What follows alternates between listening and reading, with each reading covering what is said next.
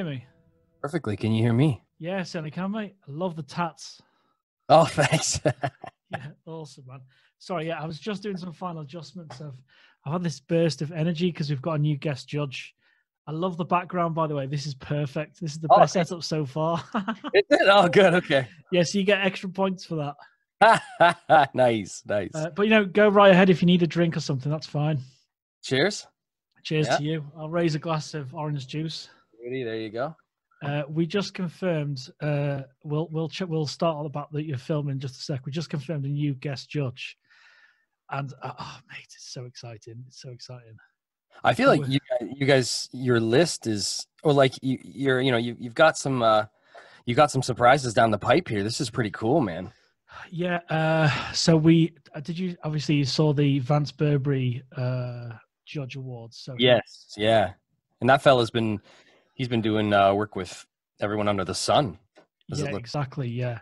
So we've got a 45-minute podcast with him, an audio podcast, because he's based in LA, teaching underwater cinematography theory at the moment. Because he just worked with Garth Brooks on a music video. So it was like, wow, he's being directed by Garth Brooks in an earpiece whilst he's underwater.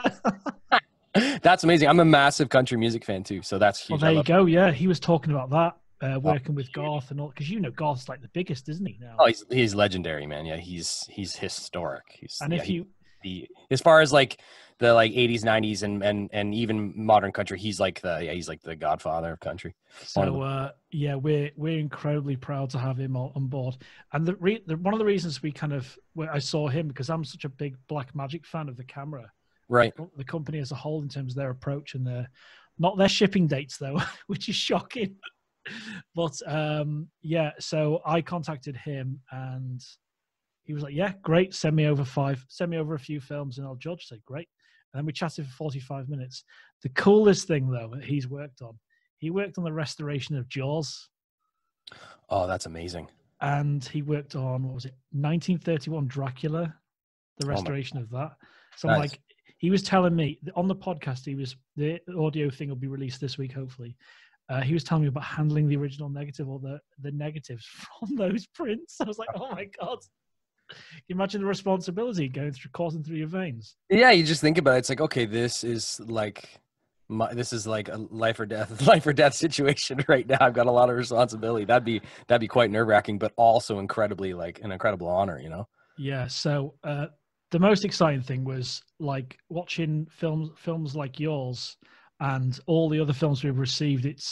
I see it as a privilege receiving all of these films, no matter what the quality is. They've made the effort to do it, and because we're all going through such a crazy time, and even more crazy in the last 2 weeks, especially in the US, and just to give people an outlet, a focus of creativity. It's been great, and obviously you guys have got the ISFF over there as well, so it's been an interesting time. And thank you very much, Ian, for being on the podcast first, mostly.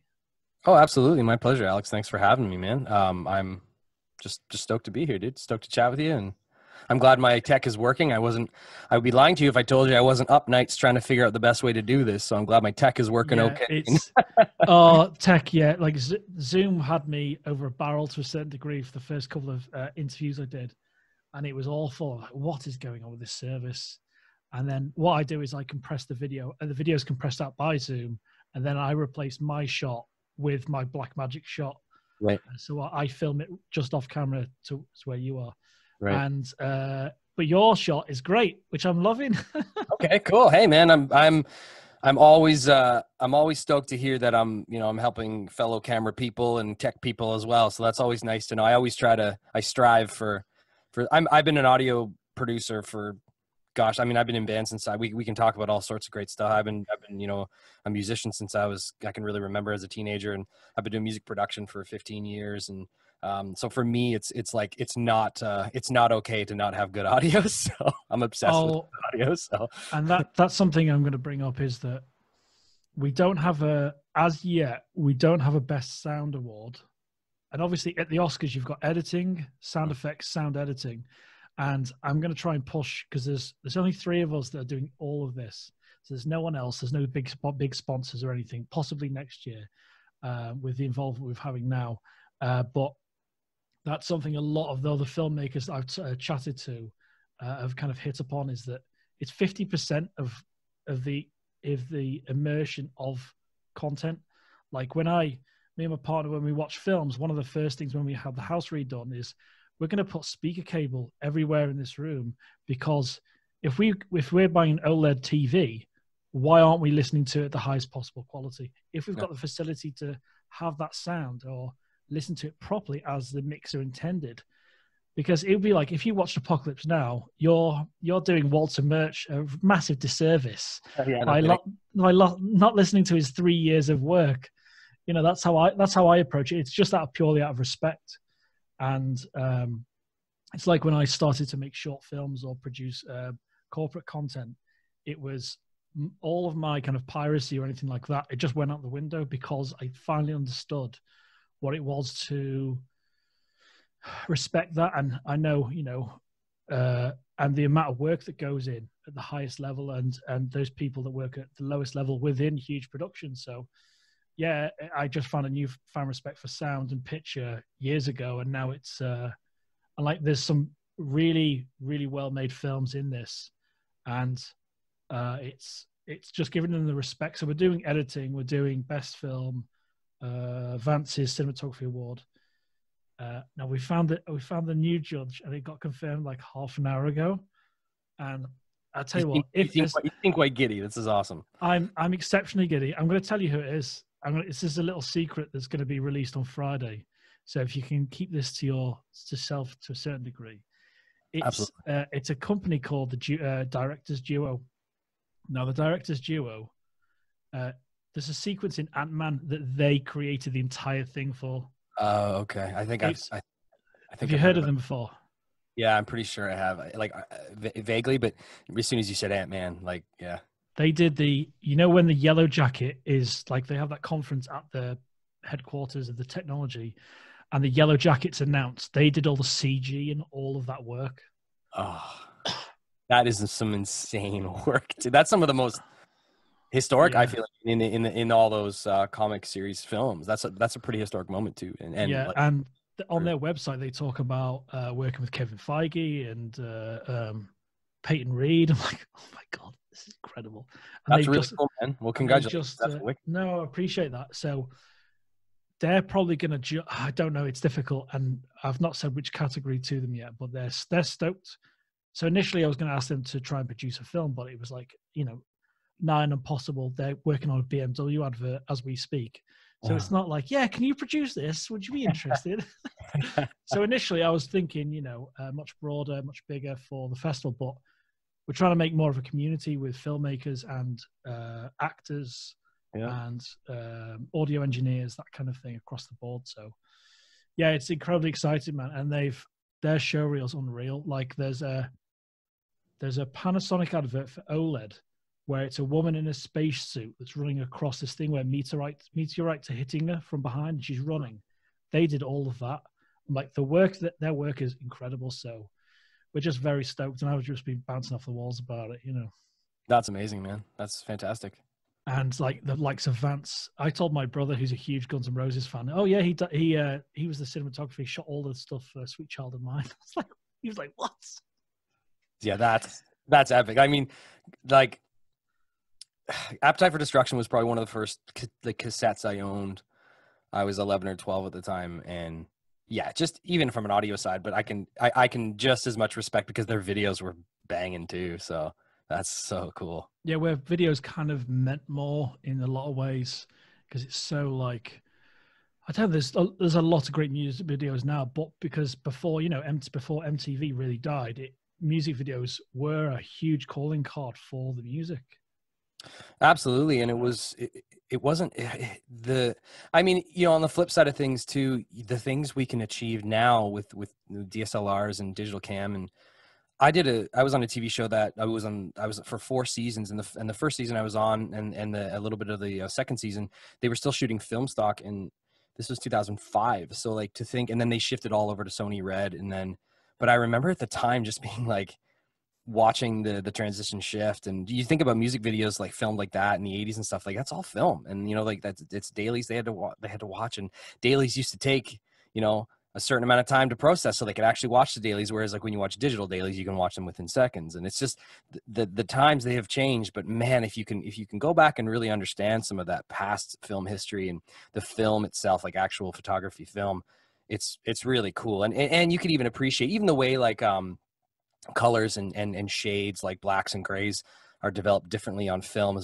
versus where they're getting much better in digital now, but there's that digital phase where lots of dark colors, blacks, grays, and all these things, they would break up, and you know, in digital world, but in film world it never did. That's why you could shoot something so dark in film, because the blacks would always be exposed nicely and just so creamy, whereas in the digital world, everything, especially near the beginning there, you had to be lit and overlit because it was just the processors couldn't deal with it as much. And obviously we're getting way better every minute, every hour. Absolutely.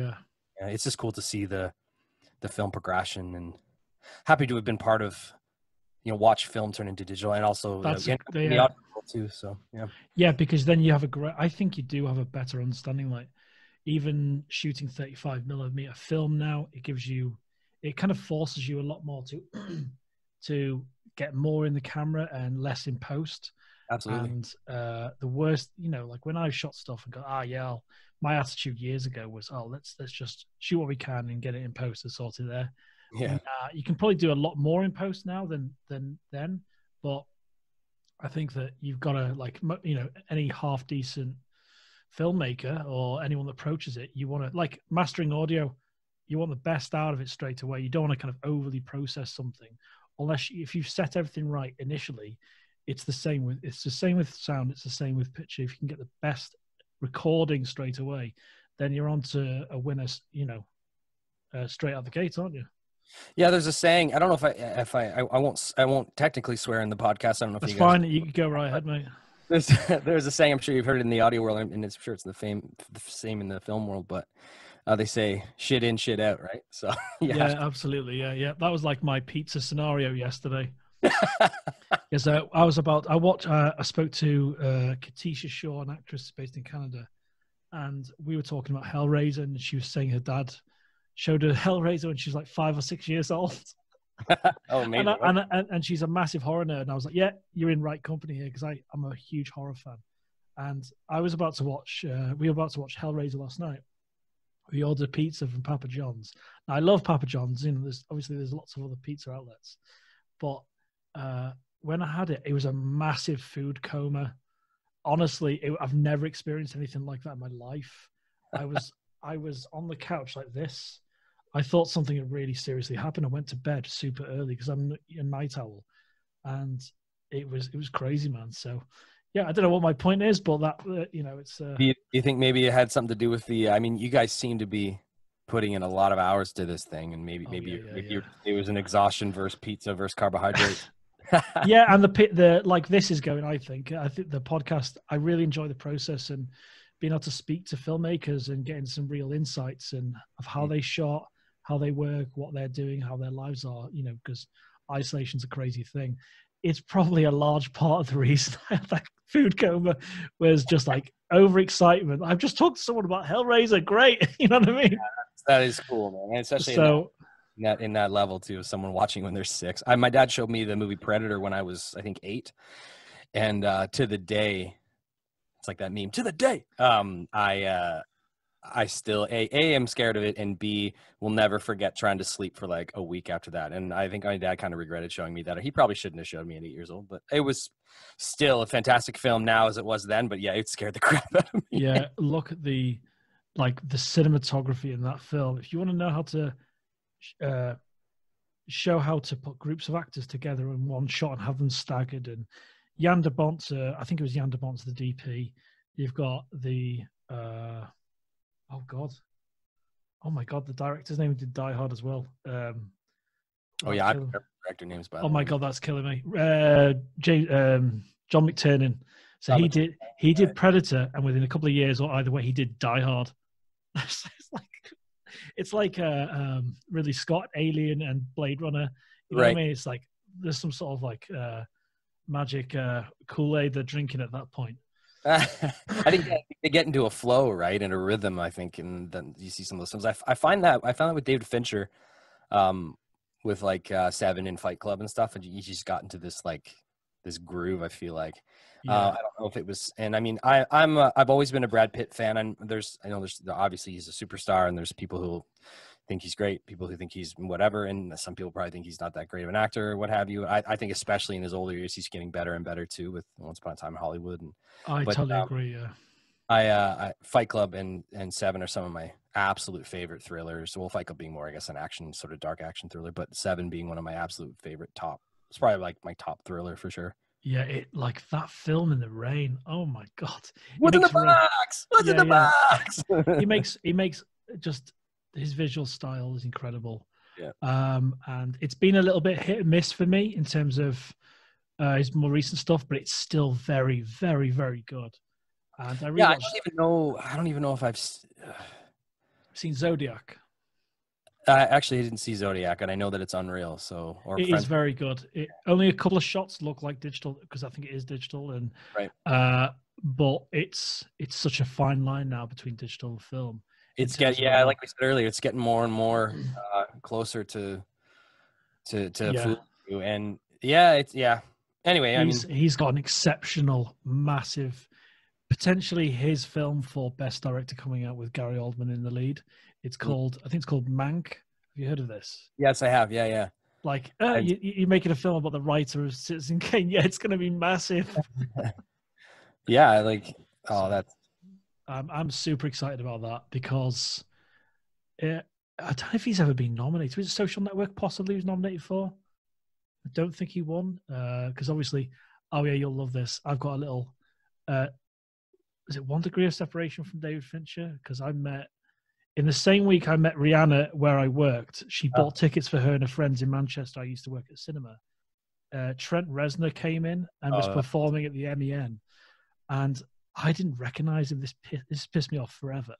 So, and he wrote my favorite song. Obviously, I think his version is inferior to the Johnny Cash one because Johnny Cash, because he was dying at the end of his career, it was a perfect scenario. So I served him. It's like a really stocky guy, but he had the short hair. That's what threw me. He had the really short hair. And a friend next to me turned to me like this.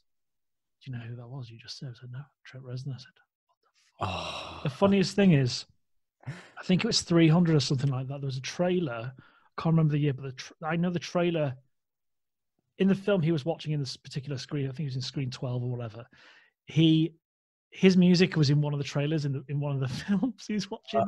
So I'm like, yeah, that's pretty crazy. And yeah, it was a bit of a surreal week. And I was devastated because I would have thanked him for his music. You know what I mean? You know what, man? I'm sure you seem like you got a great energy anyway. I'm sure he was just stoked to. Yeah. Get his soda and get whatever you served, his popcorn or whatever you served him. Yeah, he was just. Now I sold him his tickets, and Rihanna was in full denim with a denim hat. And there's the strange thing is, she had like 10 friends with her, but she was the one that came up to pay. Do you know what I mean? So you can say that there's not less of that bullshit with some of those people, which is great, man. And Trent was performing with 9 Inch Nails. I think it was the night before, so he must have been, or the night after, so he must have been the night before his performance. And yeah, it was just kind of cool to feel the energy. You know what I mean? Oh, absolutely, especially a presence like Trent Reznor. I mean, and then even Rihanna. It's funny. My wife, we're photographers. She's been a photographer for it's been her only career, and she got to photograph. She did a lot of music stuff in her past. She used to do award shows here in Canada. Like we've done an award show called the Juno Awards. It's like our music award show we do in Canada. And then we used to have this thing called the Genie Awards, and it turned into the actor awards. But the Junos are a pretty big event they do every year. And Erin got to shoot it one year. That's my wife is Erin. She actually got to photograph just before the Junos. Rihanna was doing a performance, kind of like a smaller. This is when she's brand new. Like more intimate. Yeah, I think she was 18, and oh wow, she may even been 16 to be honest with you, 17, 18, 19-ish. She was at the 16-19 era, but she's got some amazing pictures of Rihanna just like this teenager. It's so cool, man. Back from wow, that's incredible. Is your wife's work available online to view? Well, not any of her old stuff. Our weddings, we own a wedding company, and oh, cool. Yeah, that we do strictly weddings. She does strictly wedding photography. It's just Aaron Blackwood photo. AaronBlackwood.com is her If you website. want to fire those across to me, then I'm more than happy to put it in a kind of description and that as well. Yeah, sure, man. Yeah, we up until COVID, we do about 40 weddings a year until Wow, now. that's great. Now, this year was Is everything next year now? yeah, and yeah, it's in the interim we're just hanging out. That's one of the reasons why I made a short film, because I thought, okay, well, here's a chance to flex the filmmaker bone again that I haven't done in a few years, because prior to the short film and little bits and pieces I did in my sister's band's videos.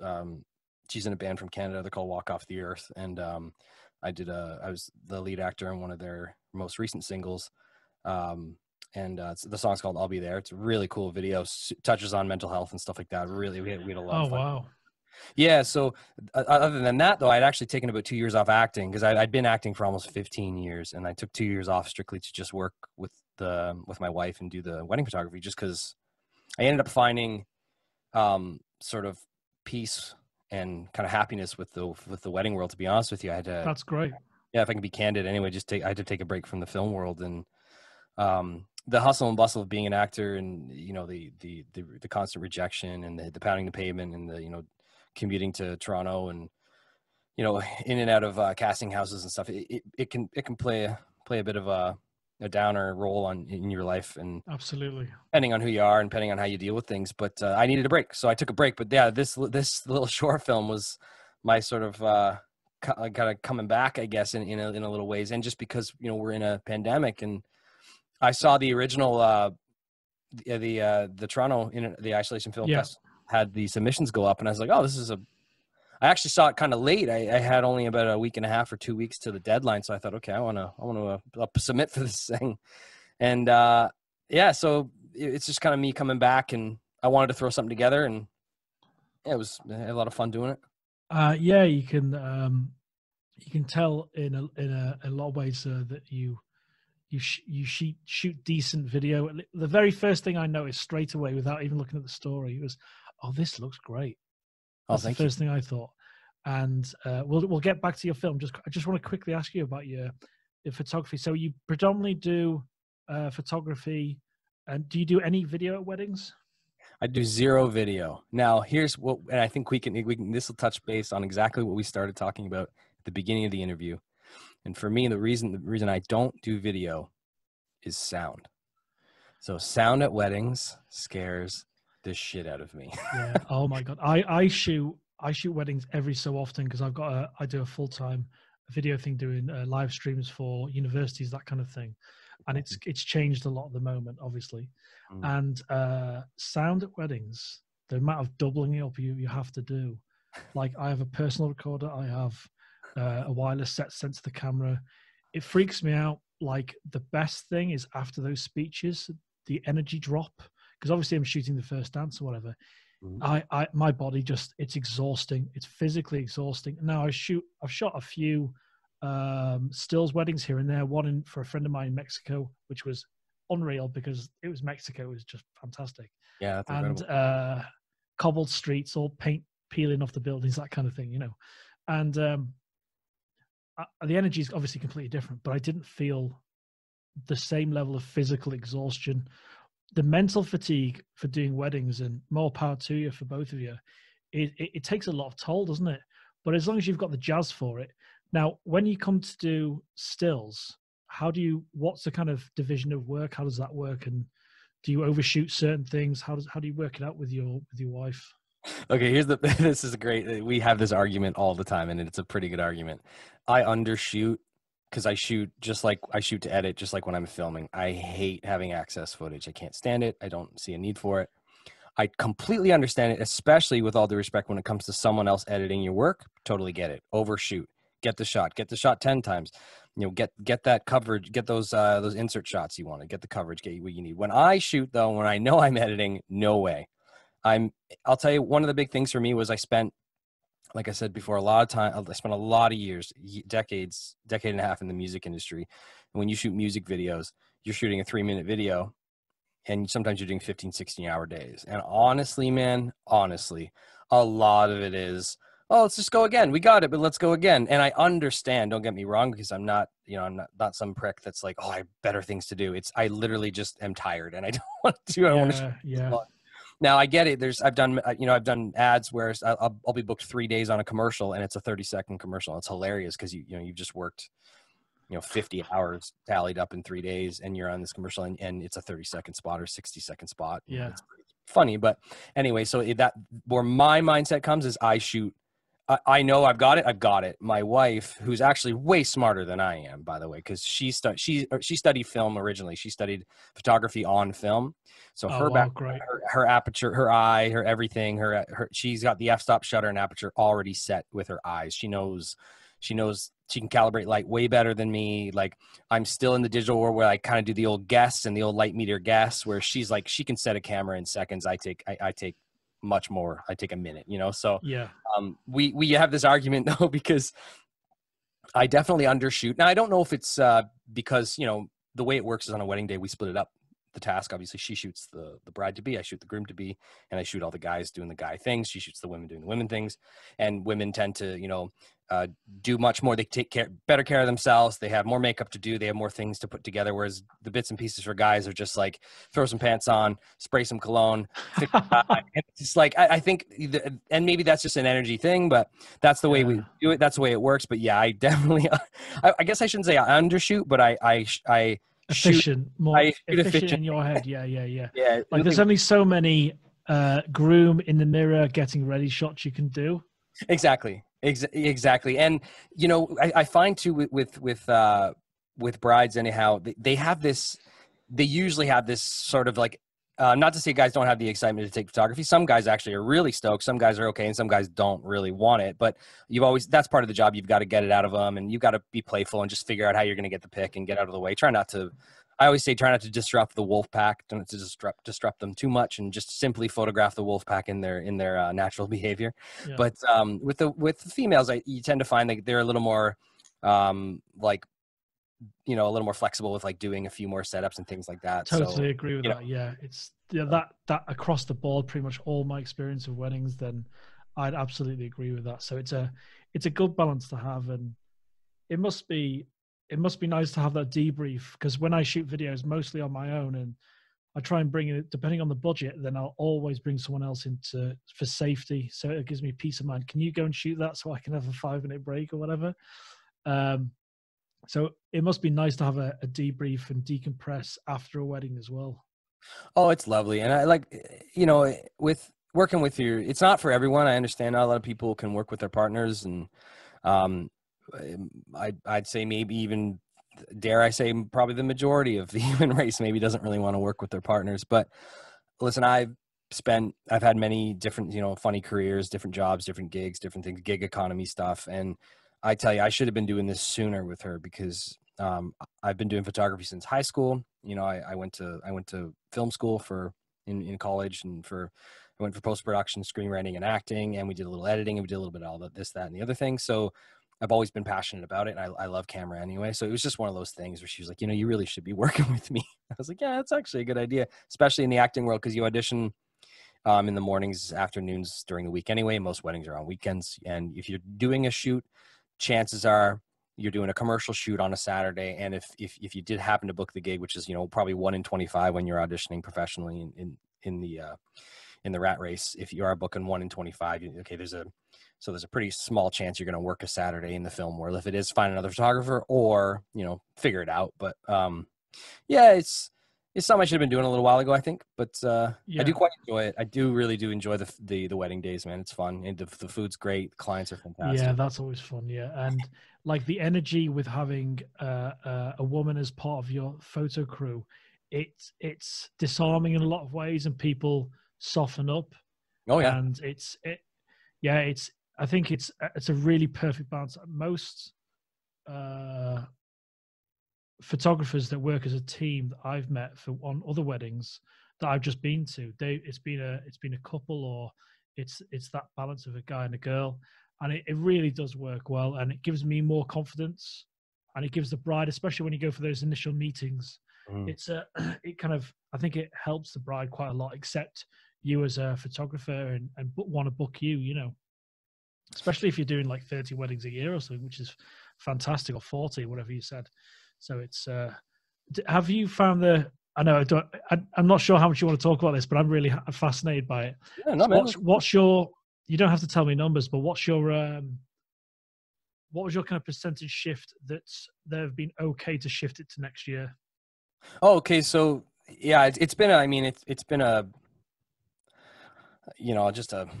just say a mess, as we can all agree in just as far as rescheduling goes. But our percentage now, like we've lost so far, I shouldn't say lost. We've rescheduled, like 98%, which has been fantastic. Yeah, I think that's great. I think we only lost one or two because they went ahead and rebooked, but they didn't ask if we were available. And we actually had already had that date taken for someone who already booked I 2021. see. Yeah, We book about 2 years in advance. My wife, like she's kind of a big deal. that's awesome, man. That organization's amazing. That's what you Oh, need. like I said, I'm not, not, I'm as humble as they come, I guess. But I guess when people say that, that usually means they're not humble. But no, but no, I do mean it. She's such a great. She really is one of the, in my opinion. I mean, she's my wife. I'll be, biased, Yeah, but absolutely. just one of the best photographers in the GTA and in Canada. And if, there's a reason why we shoot this many weddings, and it's not only her extreme talent. Her personality is fantastic. She's half Italian, half Irish. So she's got this, That's a fiery mix. Yes, exactly. It's bubbly, fiery. Like she's commanding when she needs to be, but she's extremely kind, and she's always been able. One of the ways I met her was when, through a mutual friend, and she was actually, I got her to do headshots for me. And I remember at the time I was like, this photographer is so comfortable. It's just comfortable being around this woman. Like, she knows how to direct lightly, but she knows how to direct, and get the point across and not beat around the bush, and just get. And they're some of the best headshots I ever had, and I booked a lot of the work from them, most of my work from them. So I mean, it all kind of domino, right? So so I was like, That's I awesome. marry her. So So how long after did you ask her out? no, I didn't take long. I saw a picture of her and I was like, I have to meet this woman. And then as soon as I did meet her, we had met at a party at, God, we've been together now for almost 15 years, and we've been married for almost 11. Wow, So, that's yeah. well, congrats, man. That's fantastic. Yeah, thank you. I appreciate that. We met, it was I don't want to say serendipitous. It was a friend that sort of had mentioned it, but I saw this photograph of this woman. I was like, I have to meet this girl. She's beautiful. She was holding a Fender Telecaster in this picture. Oh, there you go. There you go. That's it, isn't it? I was like, okay, I'm sold. Like, and then I got to meet her at a house party. Long story short, we were seeing people at the time, like seeing other people. So we just sort of like kind of did the old, okay, I'm going to remember you for the next few months, and you probably won't leave my thoughts. And then as luck would hit, I ended up going to a bar one night to go meet up with some friends, and the one young woman who was a mutual friend of ours had mentioned that she was going to be there, and I was like, oh, maybe just maybe she'll be single this time, and sure enough, she was. So I said, listen, I want to make you. Back in the day, we used to make mixtapes and mix CDs. I don't know how many young people do that these days, but I said, I'm going to make you a mix CD, and that was sort of my code for, hey, do you want to go on a date sometime? That's good, man. And it's yeah. Then that must have been like, did you put a ton of pressure on yourself to pick the right kind of music? You know what, man? Yeah, of course I did. I didn't want to screw it up, but I mean, I had a feeling I kind of knew what she was going to like, and I just picked a bunch of folk stuff, and I think I did like some Neil Young stuff. I think I did some Ryan Adams stuff. Amazing. I think I had some Death Cab for Cutie on there. I had a bunch of cool, like, 2000s like type folky stuff. I saw Neil Young at Glastonbury. I think it was 09 or 2010, and he was playing the guitar, and the shirt was falling off him. So I don't know. He must have had it on his shoulders or something, but it's falling off him onto the guitar, and he was still playing like. And then what do you call it? The strings, they just broke on the guitar, and it was a very special moment in music for me, because he's so talented. Like, I respect him for trying to do that whole uncompressed music thing you tried to do. Oh yeah, I mean, I think the whole analog Neil Young world is a world that, again, it's just like film. I mean, I remember my old bands doing reel-to-reel tape and, you know, doing records, even in like 2000, 2001, still doing reel-to-reel tape in studios and stuff. And that whole analog world is an understanding people should have. And I think obviously Neil meant his absolute best. And I respect him. He's, you know, he's a legend. He's, you know, Canadian export, and Absolutely. he's the man. But yeah, I just think, again, it was one of those. I have a funny quote from my wife's experience in her post-secondary world of photography. One of her instructors once said he brought in one of the new. I can't remember if it was a he or she, but the instructor brought in a camera. It was one of the first digital cameras, and he held it up and said, "This is digital, and this isn't going to work. It's not going to last." And okay. And then they went back upon the, you know, back about their ways of doing, you know, film and stuff. And, you know, fast forward, I don't know how many years later, and I'm not going to age my wife on the podcast, but Yeah. now here we are completely in a digital world. And I think, again, it's Neil. I think Neil, he meant well, absolutely. And he's not wrong in a sense that he does mention a lot about the algorithm in digital music and how the way it's written is technically wrong.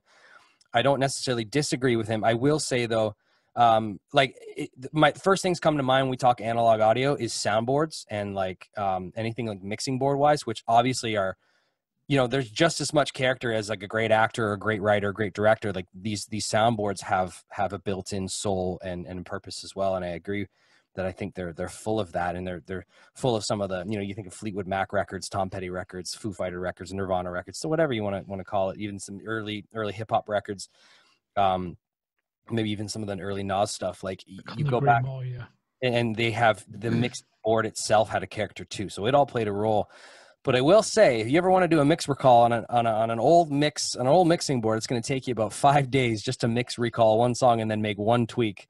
Whereas nowadays, when you can, and again, I guess I understand it's bittersweet in that was part of the journey and part of the discovery of analog audio and finding these tones and sounds. But I will say the in the box world is also really great for recall, man, because you just press a button. Yeah, absolutely.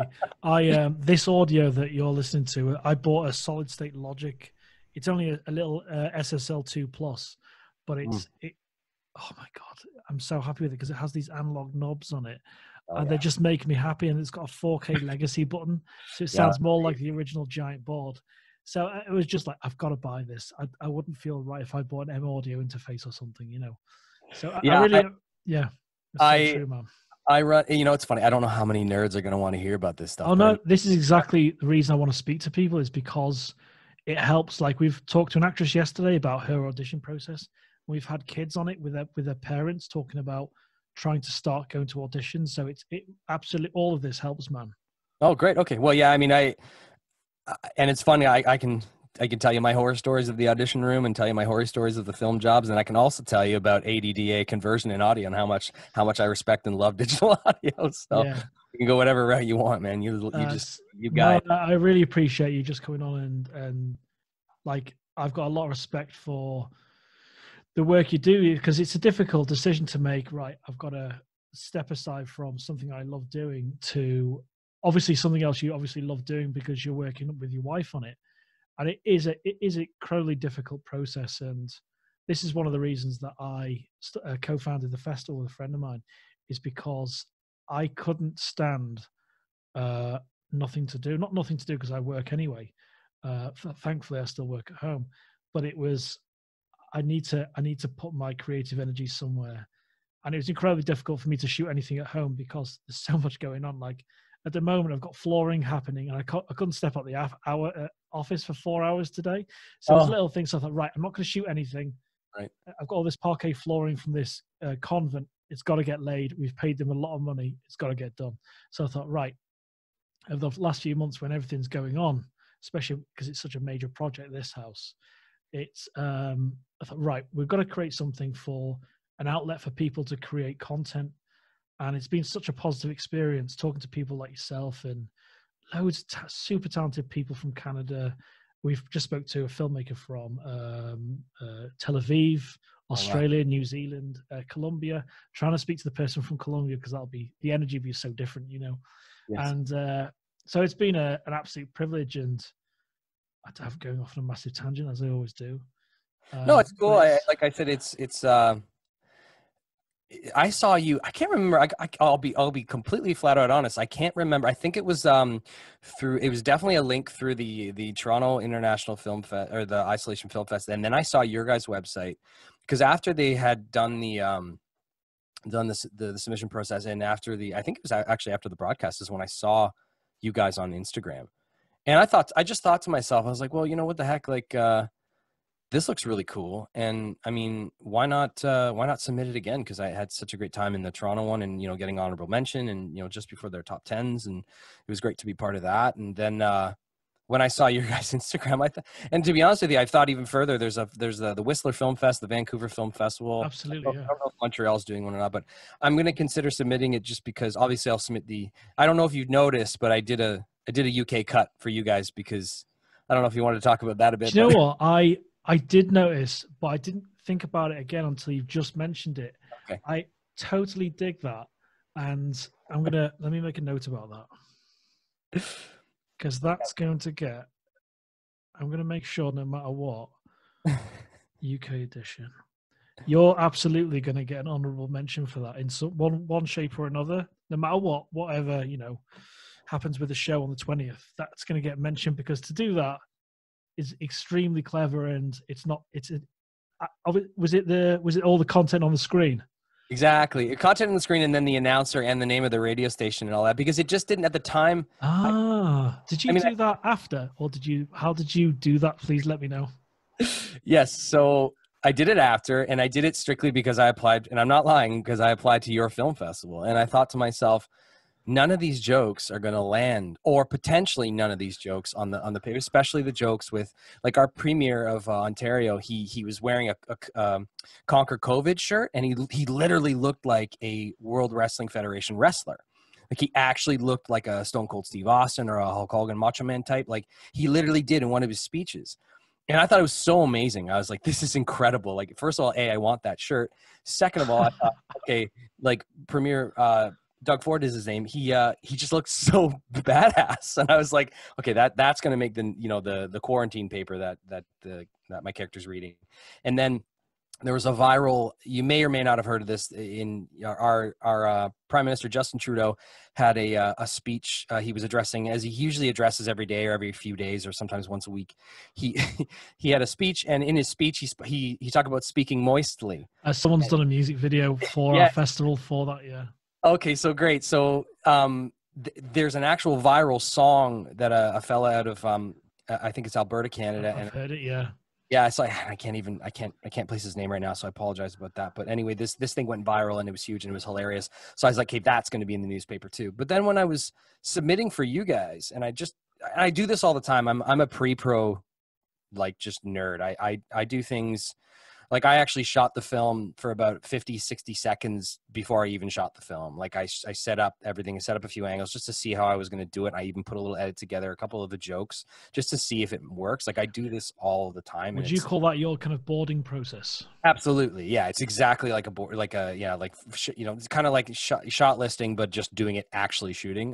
Not necessarily the most, the quickest route to do it when you're working with a crew and stuff, but I'm by myself and I'm in quarantine, so who cares? But I do this a lot because I dissect a lot and I like to break things down and see if they're going to land or if they're going to be quality. And when I watched back, because there was a few things I wanted to tweak ever since I think it was cut 8 that I submitted to the Toronto. Okay.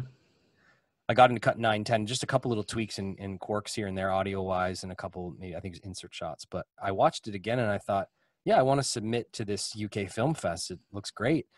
And then I thought to myself, but are my jokes going to land, especially the newspaper ones? So Trudeau, to a certain degree, yes. But in terms of the shirt and that kind of thing, probably not. So it's a very clever move. That's why I made a note, because I applaud you for that. I think it's not a deceitful change. It's a respectful one as well in terms of your work and your audience as well. So more props to you for doing that. Well, thank you, man. Yeah, it was a simple, I want to say simple reshoot, because I just had to essentially reshoot the laptop opening. I had to redesign the new, the quote unquote digital newspaper, newsprint I was reading. I just had to redesign that, relight but it's funny because you know how light is and how times change. I shot the film, you know, somewhere in the beginning of April when we were still kind of brownish grayish outside. And then now when I'm doing the pickup 4 weeks later, I have green grass outside. So even through the glass refraction, the refraction and the reflection, I had a bit of green light tinge. So I had, there was some, Oh, wow. some color tweaks that I had to do and to try to figure it out to shoot the same spot. Cause the spot where I shot is right in my kitchen, and we look out on our front yard there. But yeah, you get a lot of color reflection from the grass and the blues and the greens and stuff. So even just the little things like that, I thought to myself, this is going to be great. I'll just do this. And then I started shooting and I started realizing I was like, oh shoot. So I think I did a pretty good job blending it in. And The radio channel, was that Oh. you doing a Scottish impression? Yeah, It's good. It's pretty good. I'll say that it's a this is not a criticism. This is a please critique. throw it at me, man. Now I'm part Scottish, so I'm justified in saying this. I'm like a part Welsh, part Scottish, basically from all corners of the UK. And like I reflect badly. I burn in the sun, so I know I'm from kind of northern UK, and my ancestry is going to be Nordic, so I can say this justifiably. Now, the only thing, you want that person that's Scottish to sound more fucking miserable.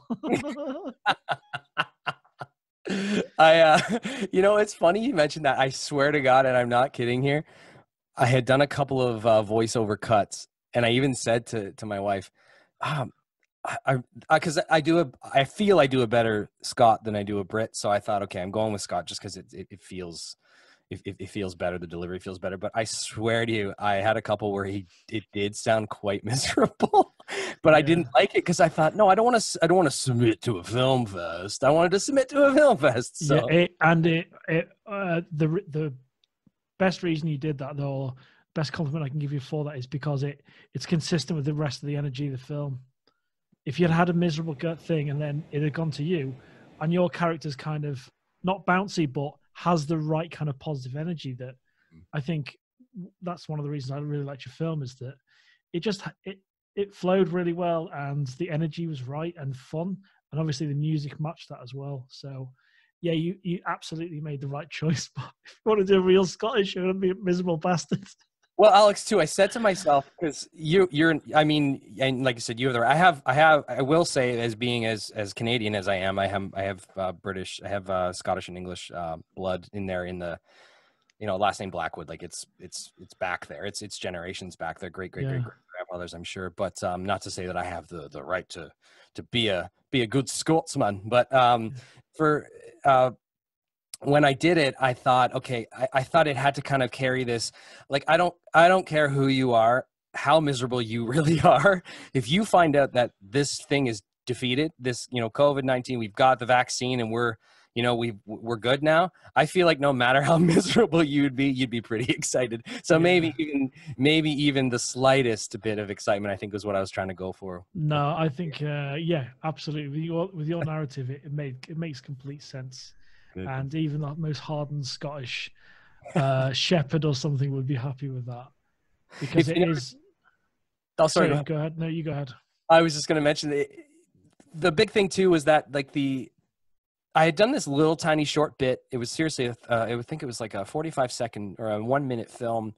A photographer from the area had emailed me and said, I'm looking for an actor voiceover, and, you know, I got your name from such and such. And I said, oh, sure. I said, send me the bit. And it happened to be like a 30s style, like, okay, so today, yeah, Jim, okay, let's do that. Yeah, the weather report is, and I don't know what happened, but I had that feeling again for the film that I did for It's Over. So I thought, I'm just going to bring it back. I just spent, you know, 2 days doing this little job for, you know, a photographer from Toronto. And I thought, I'm going to stay right in this laneway and just go, I'm going to be in, you know, in the original, if you watch the Canadian cut or the, you know, whatever, the North American cut, you'll hear that it's like a 1930s radio announcer, but. Or like Edward G. Robinson or something like that old school actor. Do you know what? Thinking back to what you said, you're absolutely right to cast a Scotsman in that radio station, because the energy, it'd have to be, if there was a cure and it was being given out worldwide now, it'd be such a monumental occasion. I think so. And a Scotsman would be so fucking. I think everyone would be, and like it was when the Olympics was in the UK. I think it was 8 years ago, something like that. I should know that. And it was the energy across the UK was so different, and it was the positivity was fantastic and all of that. And even people at my distant family up further past the Hadrian's Wall, they were just as happy as I was, and it united the country to a certain degree. And obviously with Brexit and all of that, everything's just fucked. Right. So Right. so yeah, you're absolutely right. And I think if you think about your film and you think about Scotsman doing that on radio, saying there's a cure, or what, I can't remember the line of dialogue. It makes complete sense. It would be a Scots person. If it had been like classic English London type, then it not Cockney, but it wouldn't work as well. Yeah. It would sound almost too official, but it sounds like it's someone on the ground being so happy. So yeah, a very smart decision there. It's a very clever decision to make it obviously UK oriented, but yeah, a very good one overall. Oh, thank you, man. I really appreciate it. A friend of mine said to me, I'm looking forward to when you do the, what did he say? The South Korean cut. And he's like, can you start speaking Korean? I said, yeah, that's probably not going to happen, but. No, I like the additions I did. That's very, very, really, that's why I'm going to make a special props to you on the 20th. Oh, it's because, and obviously there's so many great films, there really is. And I'll show you a couple of them as well, to be able to do that, to make it UK ready is great. And did you have that in mind initially? I'm going to put this into festivals worldwide, or did you think, oh, I could change this and it would still make complete sense? So here's a great question. So the original concept was from my friend James Waller, and he's in the credits. And our short story about him, just a short backstory, so we can talk about how this happened. He's a near and dear friend of mine. I've known him since I was 4 years old. We grew up together in small town Burlington, Ontario, which is just about an hour 45 minutes outside of Toronto, Ontario, Canada. We have long story short, we have a little chat group going with all my sort of a handful of the nearest and dearest sort of high school and public school buddies. And we have a little WhatsApp chat because a lot of them don't necessarily live in Canada anymore. And James is one of them. He actually lives in Hong Kong. So we get to chat almost every day because we do this WhatsApp, although he's almost 12 hours difference. But I saw the film. The way it happened was I saw the film fest poke up. And I said, oh, I gotta enter this thing. But I was literally, I don't know what happened. I was kind of dry for ideas. And I just had mentioned to my friend James, I said, and a couple of the guys, I said, does anyone have an idea for a short film? Because I really want to do one. It's got to be 3 minutes or under, and but I need a good a good idea, and I'm feeling dry lately. And he just chimes in and goes, it'd be funny, a short film about everything like the day you find out the pandemic is over, and the day quarantine's done. He's like, he's like, go wherever direction you want to go, but like, wouldn't it be funny if maybe you even say maybe you started deciding on some things that you were gonna, you're gonna commit to some, commit to the book club or commit to the historic knitting museum. These things, you realize, oh yeah, I'll commit to that and be a nice person because I'll never ever have to actually do that, because who knows how this is gonna last and how long it's gonna last. And so he threw the idea at me, and then that's when I was like, okay. Then the spark just went on fire, and then all the joke ideas came, and how I was going to shoot it, the newspaper, and then as far as the country concept, sort of country submissions concept happened, was after I got after the success through the Toronto Festival, and then I had saw your guys' Instagram.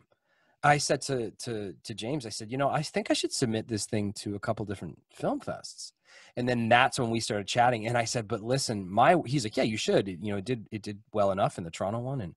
But that's when I had mentioned, I don't think these Canadian jokes will land though in certain, like they'll land in the United States for the most part. And I mean, you could quick edit too, but honestly, it wasn't a plan from the beginning, knowing I could tweak because I mean, films are films, they're shot in places, and whether jokes land or not. And I think that's the trick with comedy. Like, again, I have no idea. Like, comedy is such a hard like market and media to nail, because it's kind of just that when you're trying to be funny. Yeah. When you're trying to be funny, it's usually not funny at all. And that's why comedy is such a tough thing. So the joke that landed best for me was Netflix. The Netflix. Oh, okay. Good. because it's like, yeah, because that obviously Netflix works worldwide. Yes. So it's a no, we've completed Netflix, whatever the line was. I thought, yeah, that's great, love that. Yeah. And just some very smart choices, man. And Thank you. yeah, compliments for doing that. And possibly if you did like a Japanese one or something like that, and there's a festival, you could put the Japanese subtitles on. Yep. Yeah. I mean, you could, you could have, hey, you could replace the newspaper with, you know, like a Japanese newspaper or something. But again, it's just, you know, I think for me, the attention to detail I've noticed growing up and in film and TV and even in music is always, it's always there.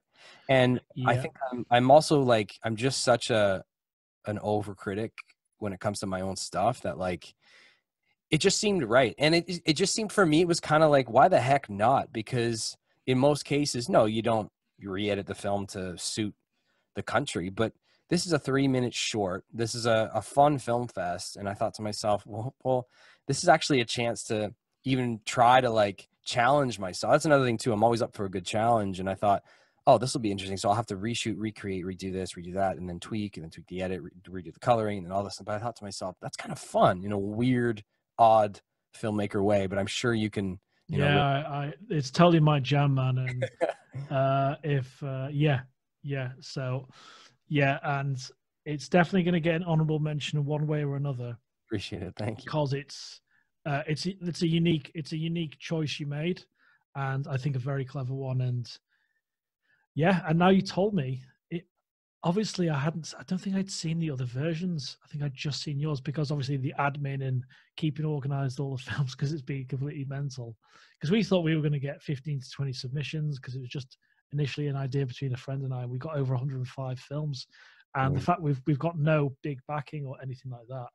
Possibly next year, based on our judges, we could do, and we're going to try and find the right kind of partners as well because we don't want this to turn into some over showy, glamorous thing. And I'll be really critical and not too insulting. And I'm going to keep this in the podcast. Is that I love what the ISFF did, but the show on the day was completely overproduced for me. But that was just my taste in terms of the comedy and certain things. Maybe it just didn't hit with me too well. And I was getting some comments from people that submitted films to them about how they executed the final day. You know, it was a fantastic achievement. The amount of work that went into that, I give them a props, but it's kind of not going to be the way we're going to do ours. We've got 3 people that are going to present, and then we've got obviously our amazing judges that we're going to present towards the end of the day, and then we're going to try and include people in calls at the end of the actual awards show, which will be really difficult, but we're going to try it. And yeah, so it's not going to be like I'm not going to be in a cocktail dress, you know what I mean? Yeah, that's a personal opinion. I'm not trying to put that on anyone, but no, I mean, how I felt about it. I think now, guys, you know, you guys like Stephen Mann, like he's a casting director. He's been in the business for years. His mom has been in the business for decades. That's a family. It's a pretty legendary family. And the fact that I think in the beginnings of this, it seemed like they had this little idea, and then it's blown up. Yeah, I've got so much respect for him, and those photographs of him in the bath. Oh yeah, I've got to. If you see this video, zero disrespect to you and your festival, but it was. Obviously, I was watching it like 4:00 in the morning. I was watching it as well, so because I've spoken to a couple of filmmakers that did quite well in it, and so maybe it was just that complete exhaustion as well. But it's like having microphones that are the spoons. I understand it. It's a whole isolation joke thing, but yeah, I've got the utmost respect because the production and what he achieved in such a short period of time is monumental. So I think that's kind of the key message there. I think is the kind of best way to explain it because they went from this sort of I think anywhere from what I've seen. Again, I'm not going to put words in anyone's mouth whatsoever. So it just seems like from what I got from the looking like outside peering in, that they had this little idea and all of a sudden it kind of exploded in a very good way. You know, bringing Cineplex on and absolutely, that's great. then I think the show itself, I think it's just one of those things that's called growing pains, right? So the show itself, I believe, and again, being, you know, completely humbled and honored to have been, you know, Yeah. have my film shown and along the list of incredible filmmakers. And I think there was just a couple of maybe some stumbling points, but I mean, I think they already know. I'm sure they know, and I'm sure they, you know, it's the film types that are in the development of that kind of stuff, I'm sure have already, okay, so what are we doing next year, and how are we going to tweak this and tighten this up, and, you know, and this, that, and the other thing. So Yeah. So more power. Is it Stephen Mann? More power to you, sir.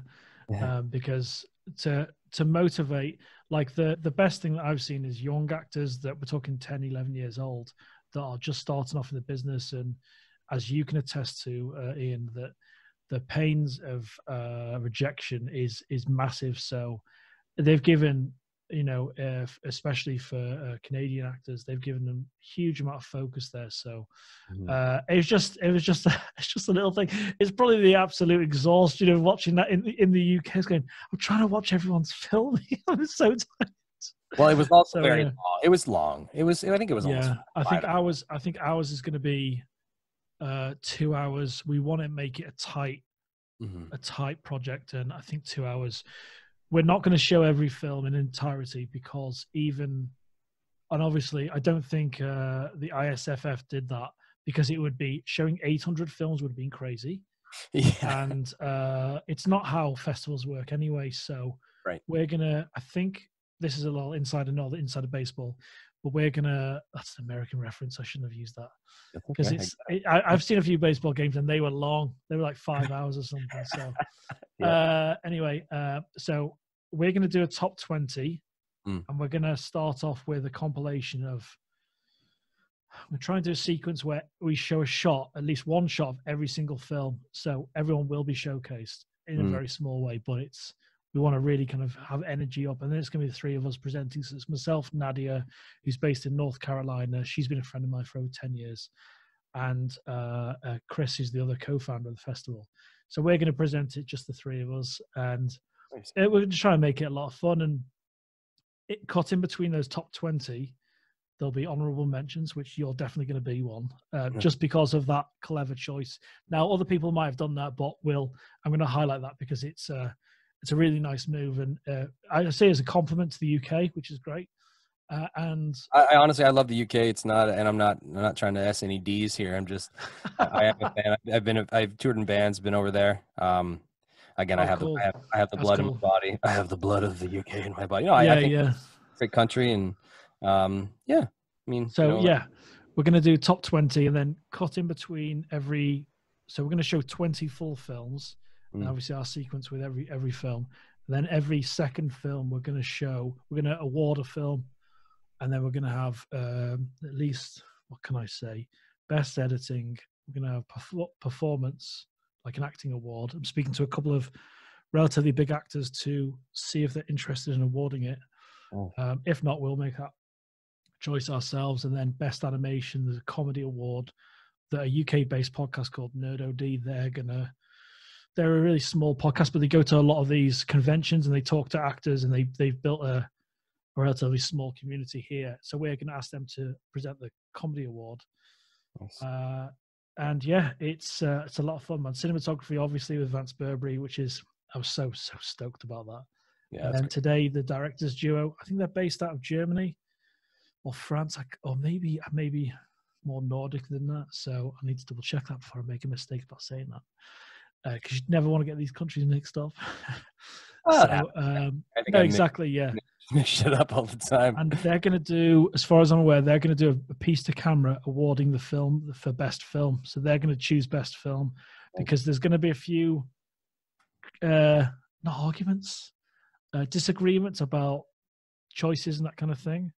There's some very clear groups of films, that's what I will say, that are really well produced, put together, that we're very happy about. And then there's some like the animation award, for a start. There's 2 or 3 that are, I can't believe they're first time animators. One of them is from the UK, and I'll show you his film. It's called What a Fly Would Do in Isolation. And there's 2 or 3 others, and I just can't believe they're first time filmmakers. And so, yeah, it's something that I'm extremely proud of. Like the fact that you've done that, and I take a lot of pride. I take it personally that you've made that choice because of our festival. So that's why I'm super thankful for that. And Awesome. we've had just like the film from Tel Aviv is hilarious. I'll probably show you that one as well. So it's great, man. And before I show you any of that, I want to kind of talk about the technical aspects of your film. So Sure. what did you shoot on? So, another one of the joys of being a wedding photographer and, being in that industry, especially my wife being in the industry for 10 years plus, we've got the best gear. So we got our hands, we have at any given time, we're shooting 2 cameras each on the day. So we have 4 cameras and they're all Canon 5D Mark IVs. So we're shooting Canon 5D Mark IV DSLRs, and then our glass is amazing. We've got some, obviously you've got our tank lenses, our 2.8, 24-70 Canons. We've got 2 of those. Those are our workhorse. We call them the tank lenses because you can drop them, you can fumble them, mismanage them, and they still work. Yeah. And they get everything. They're 2.8, so they're great and moderately bright to. Because you almost, before you even put the camera with that particular lens, is you your look already. Yes. And you need that, as Alex, in the wedding industry, you can't show up. You just can't show up with run of the mill, even like a Rebel and just some sort of like crop censored weird lens. No, even for image, even if you create the best image in wedding history, you can't turn up. It's kind of superficial in some ways. You can't turn up with a pocket cam. Obviously, you wouldn't anyway, but it's almost like this subconscious thing about Canon and Sony, especially Sony now, because they're doing very well. And we can always have a discussion about Sony versus Canon. And Canon colors for me, they obviously rock. Yes. Out of the camera, like Nadia, who's our content curator, and she's co-producing the podcast with me now. She just bought a Canon camera and she was just doing pieces to camera. She's worked out a couple of hacks so she can use it as a full webcam now for Zoom. Oh, nice. And I totally agree with being able to shoot that. And my little question about, I'll talk obviously about the sound, which is obviously 50% of the film for me, is how did you, is it a crop on full frame on 4K? So how did you shoot in HD? What was the score with that? Yeah, your film looks lovely. Thank you. It's not 4K.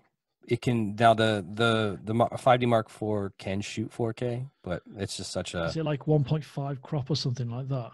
I don't even, to be honest, I don't know that I know the answer to that because when it comes to like I know crop sensor lenses with the Rebels. I do want to go back 1 second. I didn't mean to say the Rebel is the crap camera to shoot weddings. You can pull it off, and that should not change anybody's mind on buying a Rebel. And you should go out and buy a Rebel, especially if you're a beginning filmmaker, because they're good cameras to start with. What I'm saying is, when you're in the industry for over 10 years, you still shouldn't be showing up for after 10 years with a Rebel. You should be showing up with something in the absolutely, yeah. You're stepping up your game, yeah.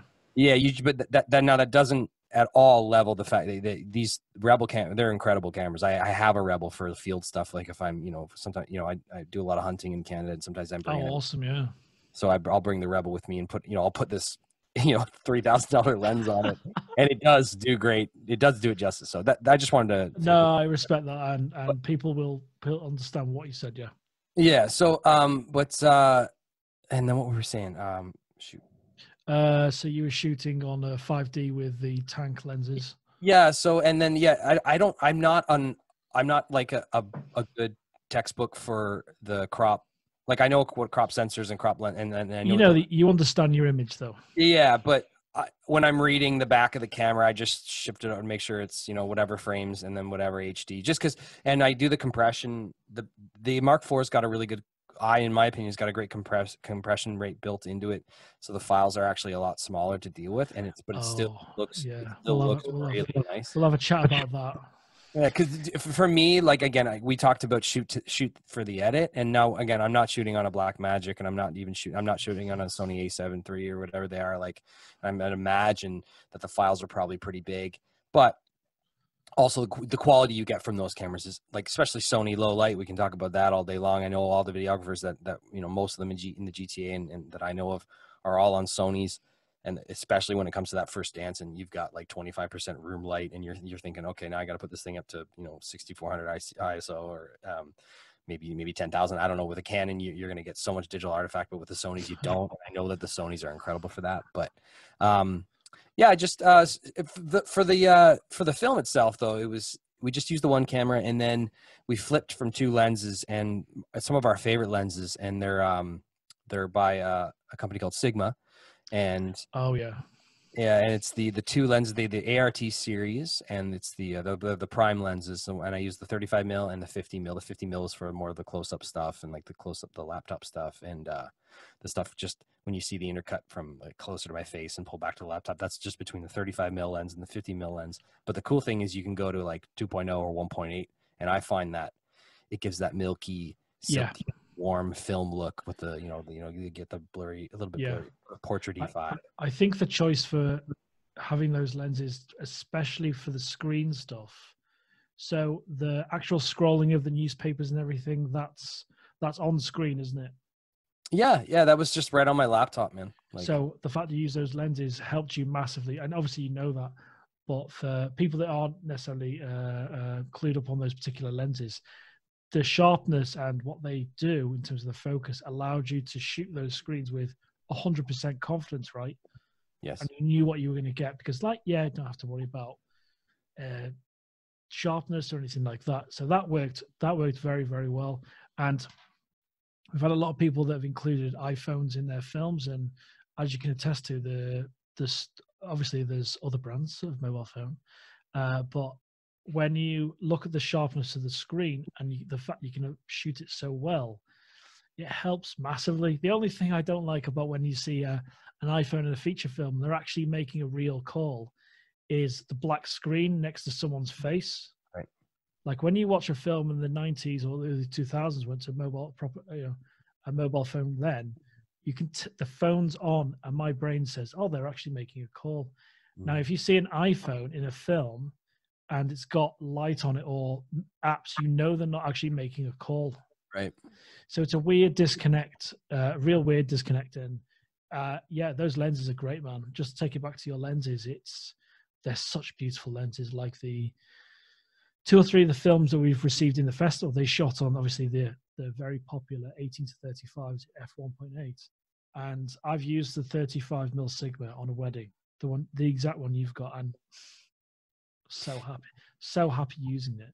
Yeah, my go-to is the 50 for portrait, and I do a lot of candid because of my background's film. My wife's she's portrait photography. She's been there, done that for me. So I do a lot of the candid work at once the day continues. After I've done working with the groom and doing the groom prep, and the grooms have high-fived and they've fixed their ties, and that when we meet back up and they do ceremony and stuff like that, I've kind of turned into the candid photographer. So the 50 lens is my bread and butter, man. I love that thing, especially 1.8, even 1.6 sometimes, even 1.4 if I want to go for that real, So nice.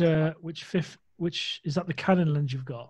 Still the Sigma ART 50. Oh, I actually awesome.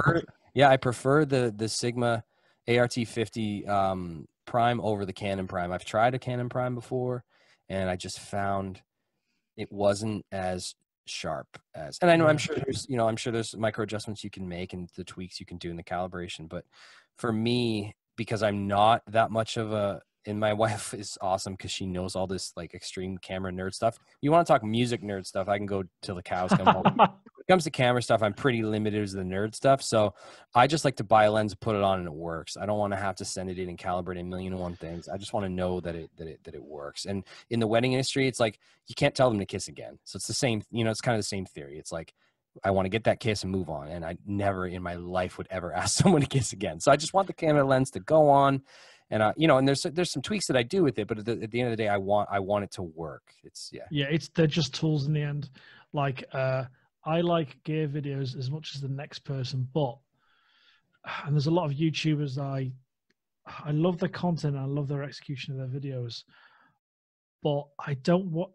Obviously, this is a viewing habit more than I shouldn't really be too much of criticism. I love Marcus Brownlee, I love iJustine, I love these people that have gone out, they've made a career, but I wish they'd shoot more of their own stuff as well, if you know what I mean. Mhm. because they're very talented what they do. And obviously that's their focus is gear reviews. Mm. And Marcus Brownlee's audio is exceptional. Obviously he's got the highest end microphones and all of that treatment. But it's obviously it's difficult to find, if you want to buy a new lens or something, you kind of almost have this built-in knowledge. And then who do I trust? That's something that's difficult online. Who do I trust? Who's endorsed? Who's not endorsed? Right. And so it's tricky, man. Like I like to pull apart. How did someone shoot that film? What do they work on? Like, thank God for the likes of Vimeo, where people are more inclined to put what gear they used in the video in the description. And I've bought gear based on that, So this is an old lens, but like not Sony, Jesus, what am I saying? The Canon 40mm pancake full frame. But Yeah. why didn't Canon make more pancake lenses that are full frame? Because this is so sharp. I've taken some of my favorite photos with it. And the lens you're going through to me on is, or I'm the other way around, is a Soviet lens from '83, a year after I was born. I'll and get it's a Mia. What the hell is it? It's a Mia 20mm 3.5, and I've got it on a focal reducer, so it's actually more like a 2, something like that. And I know this is kicking out for me on that 27mm, and Roger Deakins shoots on a 27mm. Right, if it gets anywhere near the framing I like of some of his stuff, because he's a genius cinematographer, then great. And I'm looking to pull my image apart a bit more, and I wanted more of a vintage look. And when I do my photography stuff, I've got a friend of mine who's an exceptional wedding photographer based in Chester, which is where I am. And he uses all Sigma now, all Sigma. He's got a 5D Mark III still, and he shoots on an A7 III. So he's not like brand loyal, but the Sigma lenses, he's like, yeah, don't use anything else now, because the results he's getting are fantastic. And I've used his lenses. I've used the 35 and love it to bits. And I'll just show you, this is a bit of a show and tell. So this is only, like, I wish I had more money to invest on better glass. That's, everything else is the house and all of that, the score. So I shoot on relatively low budget cameras, but I bought this is an anamorphic adapter. This is by SLR Magic. So when I do kind of more cinematic stuff, and I shot a wedding in anamorphic, and it was incredible. It was a huge risk. Risk. Like, imagine you being given a new camera, a new lens, not a lens, but a new tech that is unreliable in a lot of frames, but when you get it right, it looks like magic. But I did an anamorphic because it was a massive risk, and I actually cut my price down quite a bit. And I said to them, "This is how I want to shoot it." It was video. Would you be happy doing that? And they were like, "Yeah, great." I did some test examples, the kind of pre-wedding shoot, walking around the park, whatever, with their kids. And I was so happy because it felt like I was shooting a movie, because it gave me a 239:1 aspect ratio, which is super wide. And so they're all tools in the end. I love it to bits. Like I'll show you my favorite piece of kit. This is an old I can't remember, what is this? Is it here? I hope it is. This is a Helios 58mm. Oh wow! But it comes in the silver that it came from when I bought it from. I like that. I like that a lot. And it's got like they coat this company called Iron Glass Adapters, based in, I think it's the Ukraine. They've become pretty big now, and Marcus Brownlee uses lenses a lot of the time. So it's they coat it in a certain color on the inside to give it a certain look. Ooh. So when you're fully wide open and a couple of stops down, you can see this kind of purple tinge or warm amber tinge. And it's more of a kind of creative thing for doing shorts, that kind of thing. I would never use it on a wedding. But I used it on that anamorphic one though. So I adapted that tiny little lens for anamorphic. A huge risk, but the results, I'll send you a link to it, it was great. And yeah, it all is just tools in the end, isn't it?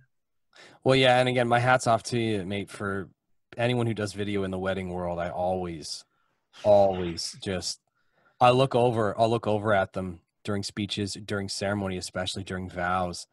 And you just see there's just a little extra sweat coming off the forehead during those parts, because you just know that they're just, they've got their shot, but as well as I, the film can look good, but if it sounds bad, Yeah, you're in trouble. I You're in yeah, trouble. 100%.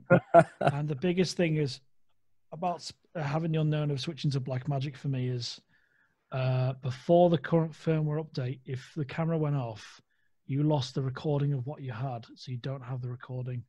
Now, when you, because I shoot everything raw, I know that's insane for video. It's insane. Thankfully, Blackmagic brought out B-RAW or BRAW, their own RAW, and it's compressed, but it looks amazing. It still has all the controls as raw, like raw photos. That's good. Which I thank them for.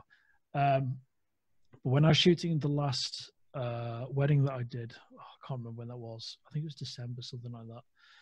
I always do I call it the Last Supper shot. You know, when you have a long table, and then it's just perfectly framed. You know, I'm lower, I'm the same height as the person standing off, whatever. So it's always the same frame because I love it so much. And then now I always have someone else doing the cutaways of the audience because I want those reactions. Right. So especially when you're working on a small crew, and the biggest fear is the camera going off. So I always split the clip. Yeah, that's and good. it's so much fear involved because I have separate audio on the tables. You know the score. I have the separate audio on the tables. I don't lapel anyone during the speeches because of how complicated. You know, you can't have 5 lapels on if you're doing big speeches. Yeah, impossible. And I end up I give the responsibility to the best man, and I put fucking pressure on him. I say, right, I've got this Zoom audio recorder. All you've got to do, no stress. I'll call him Stephen, the best man in this scenario. Yeah. Now, Stephen, can you make sure you point this? And then you can see the sweat on him looking at the audio recorder. So it's happened a few times, but and it always works. And this one particular detail I mentioned during the wedding meeting, saying that audio requirements. This is my only, like the score when you're trying to sell yourself as a photographer or a videographer, you want to come across the best way, but I just got a couple of things that need to be agreed on. So that's in a contract. That audio recorder responsibility on the best man is in my contract. Oh, really? That's amazing. So it's like because of the stress, you know. Oh, yeah. I mean, for me, the big oh my God moments are, and again, because I'm an audio guy and have been for years, the big moments for me are watching speeches, and then when a mic, they'll be like, and John, and then you look over at the DJ who didn't even know he was, in charge sometimes of the MC of audio. Usually that's house job or whatever, whoever job it is. Yeah. And then you look over at at maybe one of the newbie or the newer videographers, and you just look at them and you know that they didn't put a field recorder at the booth, and you know that they've only been taking a dry signal from the board, and you know that the board signal is screwed. And and that's like, you can just hope to God that hopefully it's a auxiliary that doesn't have anything to do with the output of the home but you and I both know it usually is, and it's like, I always say to Aaron, my wife, I'll say, that videographer better get creative with that speech and that editing. Yeah. How they're going to fix that mic. The worst thing I've ever seen, I'll tell you an audio reference that completely agrees with that, is the worst visual thing is when I first doing the wedding, was it, Jesus Christ, almost 20 years ago, was someone else's wedding that he had all these mini DVs of the wedding. I thought, I've not got the time. Would you be interested? Yeah, you're going to pay me. I'll edit it all together. If it's a load of shit, fine, but pay me. So I think it was like £400 or something, my first wedding. And it was just an edit. And I said, I'm charging you this much because you've waited 10 weeks. You've not told the bride anything. I assume responsibility. And I took pride in it. And during the speeches, there's a fucking balloon in front of someone's face that's giving a speech. I'm like, what the fuck am I supposed to do with that? So I ended up creating cutaways or reframing the Last Supper shot, as I call it, and then I think I ended up creating or using cutaways from outside and creating this really nice montage. I was like, that's the biggest fucking plaster I've ever put on anything. That's brilliant, though, man. And cutaways are your godsend. You know what I mean? Yes, if you're on your own. Oh yeah, and audio-wise, something I can totally attest to is doubling up or trebling up on your audio. I went to shoot at the House of Commons, which is obviously the government building in the UK. Yeah, we have House of Commons in Canada too. Yeah, exactly. Yeah, absolutely. Yeah. Allegiance to Your Majesty. And so I went to shoot there, and some of the best looking cutaways I've ever shot, because I'm on. When you look at the House of Commons and Big Ben and all of that, you'll see on that side of the river, on North Bank, I think it is, there is like a canopy tent area, which is like a terrace area of the House of Lords. That's where I filmed. So I had to get vetted by the government. I had to check, and all. You can imagine what it took.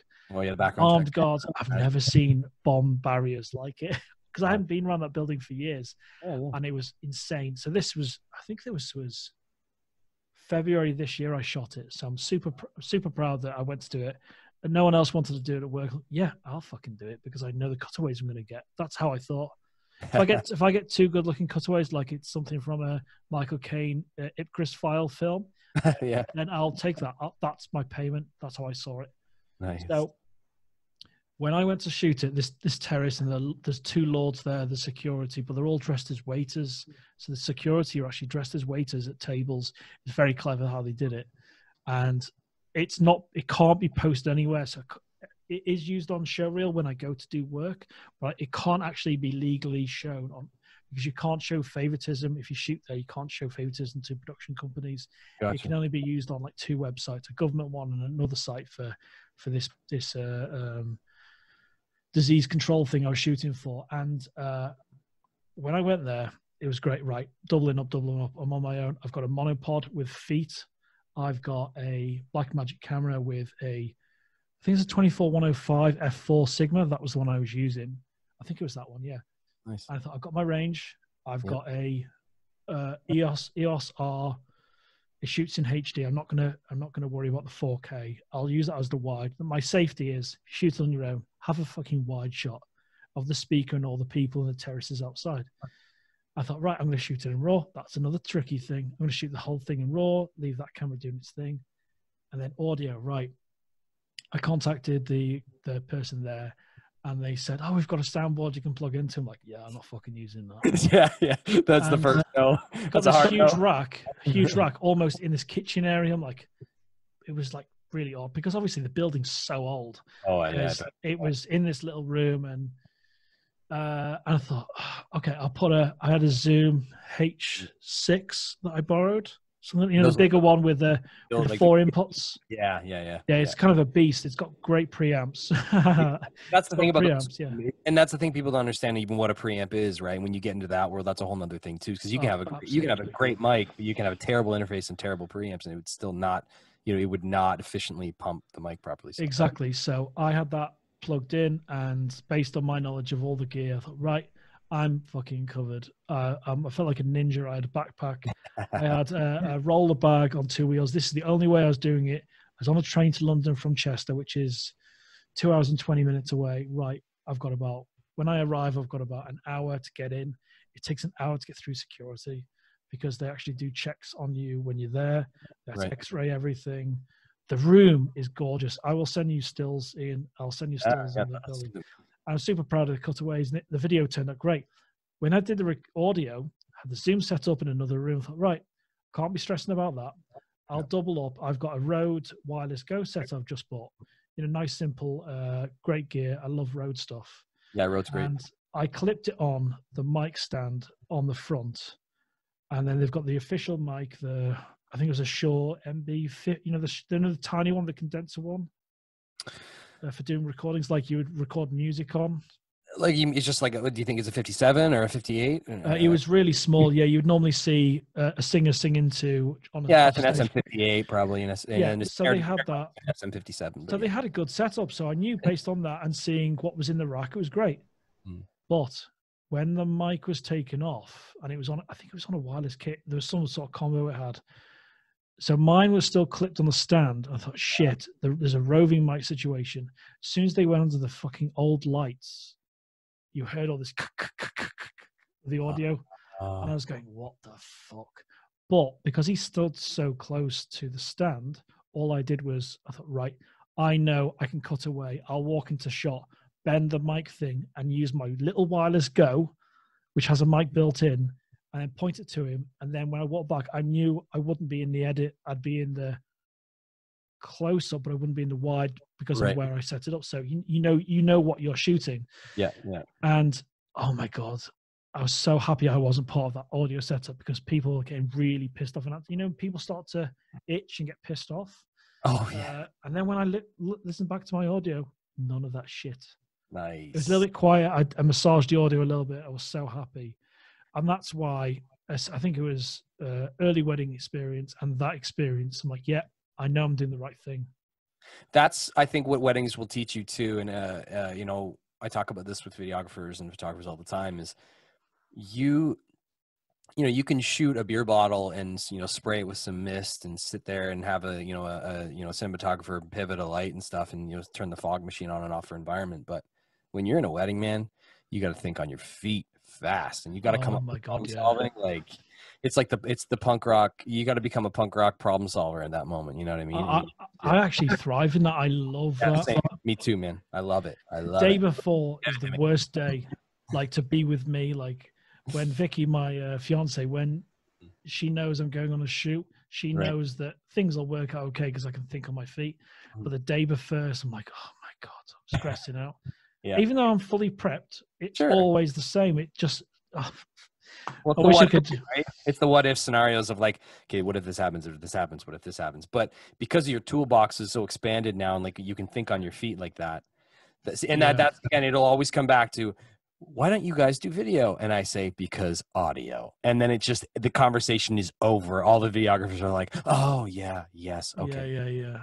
Oh, that's so true. When you get asked that kind of thing, yeah. Oh, yeah. Audio's the worst. That's why when I know the mic I'm putting, you can almost picture it like it's, when, this is a really obscure reference, but the Xbox 360, the Kinect, when you see it at night or under night vision, you can see all the dots. The what? The Kinect, is it the Xbox 360 that has the little camera on top, so you can, it's like the Nintendo Wii. So I think I've heard of it. I just want you to understand that my video game knowledge goes as far as Super Nintendo. And then that's great. It's like Xbox I know of, but I think I know what you're talking about. Though. So these thousands of dots that are sent out and knows where your body is. Right. It's like my understanding of my audio gear on those tables. So I know my setup is going to capture all the audio I'll ever need. Right. Do you know what I mean? Like your understanding of how mic patterns, that kind of thing. You know exactly how to act around these things. And you're still awash the day before. You're all worried and you get worked up. Yeah, of course. That's the jitters too, though, because it's, again, you're shooting arguably the most important day of these people's lives, next to their birth and then maybe some sort of family. Absolutely. It's the responsibility is just it's huge. It's crazy, isn't it? So we're gonna end just on a very good note. I'm gonna show you one of the animations.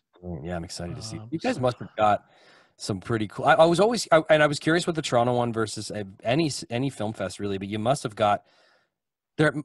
I'm sure you've had to categorize, because I always wonder how people would do this in a festival, because I'm sure that you're going to get some that's it's going to be here's some entry level stuff, and then you're going to get some stuff that's pretty darn good, and then I'm sure you're going to get top notch stuff, and it must be interesting to have to sort of dissect and sort of categorize. I've always been curious about that kind of part of a. So your this number doesn't mean anything. I totally agree.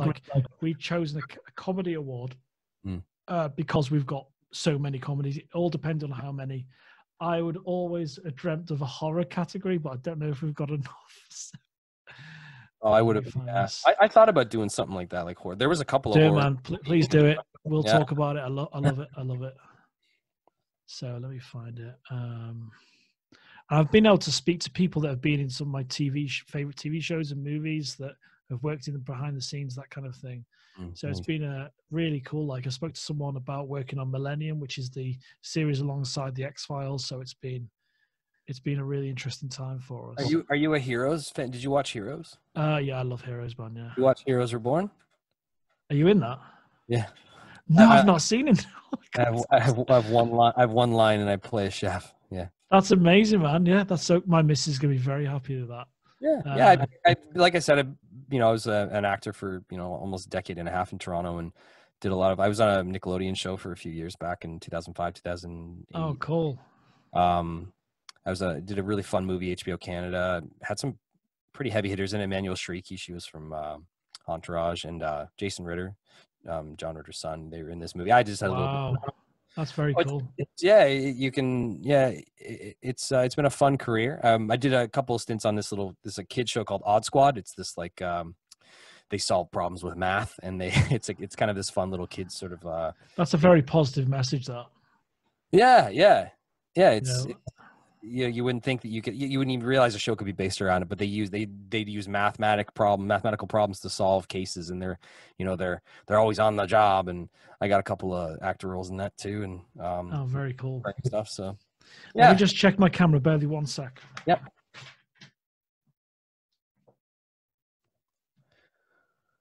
I'm surprised my light's been going on this long. It's just a battery powered light. I didn't think it was going to go. Yeah, I'm still recording, thankfully. Nice. Worst case scenario, the Zoom's recording anyway, so that's not a problem. So you should have seen me day one when I recorded the first podcast with this guy from Bordeaux in France. The stress level, I had audio recorder here and everything. So like a backup to the backup. Oh my God, yeah. It's like you're planning to be on a submarine. You know, those redundancies like on a spaceship or something. So I'm going to share. This is called "Things a Fly Can Do in Isolation." Oh yeah. A UK-based animation, and this is his first animation. He's a student in the UK, so let me show you that. Oh yeah, a friend of mine. Have you seen Justice League? Of course, yeah. And I got that Snyder cut, right? Oh yeah, I've not spoken to my friend who's in it. She's got 4 lines of dialogue in the film. She's the Russian mother in the house that the Flash saves. And she was the person that told me 6 years before anyone else of what Kevin Spacey was like. Oh. She worked at the Old Vic where he was the main guy. And she said to me, there's going to be at least 20 people that come out about Kevin Spacey. She told me this 6 years before it came out.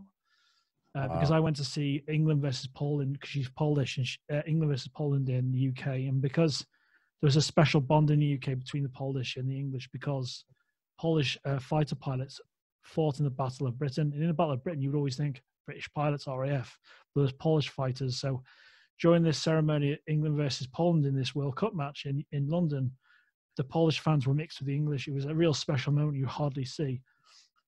And then the next day we had a few drinks and she told me about Spacey 6 years before anyone else knew about it. Oh my God. And it was right. I texted her saying, you were right. I said, yeah. And she said, wait for a few more. There's going to be about 30 in total. What happened? About 30 people came out about it. Yeah. So can you see my... No, you can't see that yet. Screen 1, share audio. Share. You should see a spinning wheel on a black screen. Yep, got her. Yep, nice. Okay.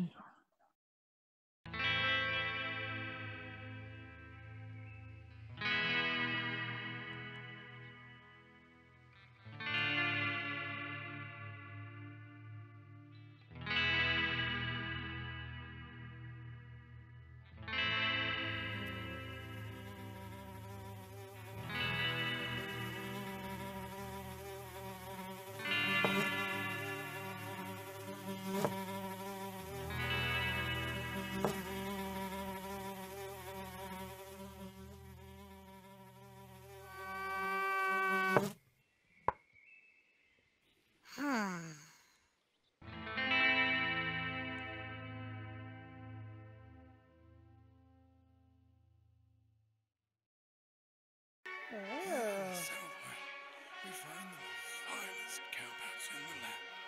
Wonderful, wonderful aroma, wonderful taste.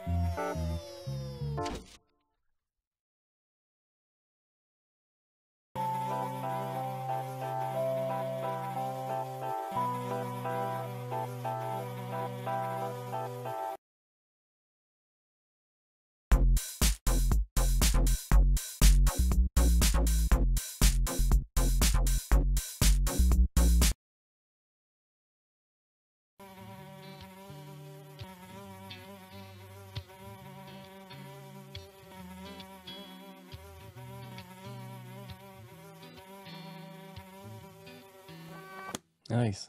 So there's some interesting choices, and I spoke to Ollie, who's only like 17, something like that, and I'm like some very mature choices in terms of where your focus is, shot choices, composition, that kind of thing. So yeah, man, there's some real talent worldwide, and in Canada especially. For our festival, we've been very lucky that we've had the knock-on effect of what the guys Stephen Mann was doing at the ISFF.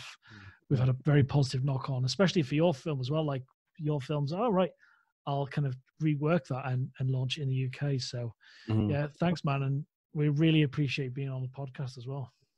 Oh, it's been my pleasure, Alex. I'm excited for you guys. I'm excited. It was the 30th, right? I think is that you guys are doing. No, 20th. 20th. Okay.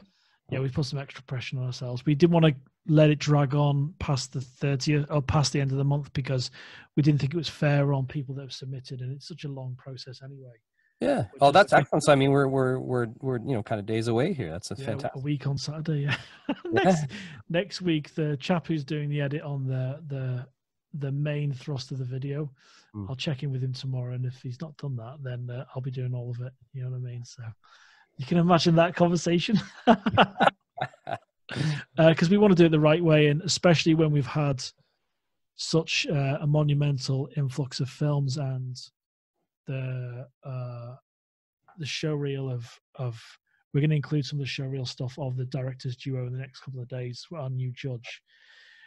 Then if we get a couple of more judges for like guest judges, then we'll be ecstatic. So we just want people to have an idea of what these people have done. And the two judges, like Vance Burberry and the directors duo, I obviously can't pronounce their surnames because they've got some crazy surnames. So all that news will be effective. And we want people to realize that it's what they've done is really meant a lot to us, sending them to us. And then that's why I made such a good point, made a point about your film, is that you cater that to the UK. And I love the fact that you've done that. So yeah, Ian, thank you very much, mate. That's it's wonderful to speak with you, and hopefully speak with you soon in the future, because you've been a fantastic guest on the podcast, man. Anytime, brother. I look forward to it, and look forward to all the films and the fest. And Awesome. we're going to send out the laurels after we close as well. So if you want to add that to the one that's on the TV, that you're more than welcome to. Well, just that thing. Yeah, no problem. I'd be honored. Yeah, man. Awesome, man. So yeah, say hello to your wife for me, and I think if you can send me a link to your kind of wedding company, that absolutely. This podcast will be seen by a lot of Canadians as well. So any little help I know you've got a lot of weddings on, it's next year, but any little help we can be to, progress work, that kind of thing, we're very happy to do that as well. And anything you want us to show past the point of the 20th on the festival, we're showcasing our filmmakers, not just by their films, but their work outside of things, as things get better for everyone. Amazing. In the interim, you should, as a filmmaker, you should check out that video by the band Walk Off the Earth. I'll Be There. You should check out that video, because that's my favorite acting in it. And it's a fantastic song, great single. It was a chart topper single for them in many countries. So check that out. And yeah, man, it's been a blast. I had a great time chatting with you, brother. It's awesome. Yeah, top man, and keep on rocking, man. All right. And oh yeah, the best compliment: your audio is excellent, by the way, on your film. Yes, thank you. I love it. I should have said that straight away, but it was, and that's something we didn't talk about. But I'll probably email you about your audio as well, because it was really clean, man, and it was kind of seamless, and I didn't necessarily think about it. That's the best thing, like that's the best thing. Yeah, if you're not thinking about it, it doesn't take, because there's one or two films like an actor called Declan, I can't remember his surname. He's based in Toronto. His his performance is amazing, and his wife's first time in it. But just some of the cuts, the audio, there's a couple of technical issues, but I didn't necessarily hold that against anyone. But yeah, yours is one of the better sounding ones, man, for sure. I just get stoked hearing that. That's awesome, man. Thank you so much. I appreciate it. So we'll keep in touch, man. And if you want to send me a headshot, or not necessarily a headshot, a photo you prefer, as you've probably seen the posters of some of the other guys and girls we've advertised about their episode in advance, we'd love to receive that. So you can send that on Instagram or on to the email account. Yeah, I'll just toss you an email there, and then anything you guys have advertisement wise, and if you need help, let me know. I'd be more than honored to help. help promo and all that good stuff on my socials. I got off Instagram there for about a week because I needed I needed a decompress, as I think a lot of people did. But and I'm actually trying to stay away. If it's business wise and work wise and artistic wise, I'm into it. But I've been trying to keep personal life low on that kind of stuff. So, but man, when it comes to this kind of stuff, I think you guys are doing a fantastic job. And again, anything I can do to help big it up. And all I appreciate that. And I'm on the same. We're on the same wavelengths. I'll give you a fist bump if I could, because the social media stuff is just purely about work for me now. Or it's about the flooring. If you follow my personal account, it's just about the flooring I've had done. So it's not only about that. So Ian, you've been a great guest, man, and keep on rocking, dude. Thanks, brother. You too. All right, see you soon. Later. Bye-bye.